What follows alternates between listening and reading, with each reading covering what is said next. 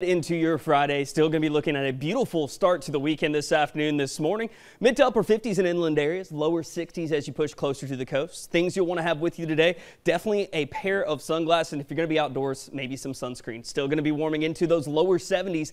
By the time we get to noon today, we'll still have a little bit of those breezy winds, but high temperatures going to warm into the mid 70s. Lots of sunny conditions during this time. Still going to be looking at pretty much mid 70s here in Savannah, lower 70s elsewhere around the area, unless you're going to be south of the Altamaha, but 18 mile an hour winds this afternoon, gusts up to 25 miles per hour as we get closer to noon, up to 25 to 30 as we get closer to 5 o'clock. So especially in our northern areas, be careful on your way home. Also, if you're going to be traveling north to south, you'll feel the worst of this. These should calm back down as we go into this evening. If you have those Friday night plans, temperature is going to be cooling down into the mid 50s through about midnight. And then as we head into your Saturday, more of this beautiful weather continues. Wind speeds gradually decreasing, 20 to 25 miles per hour tomorrow.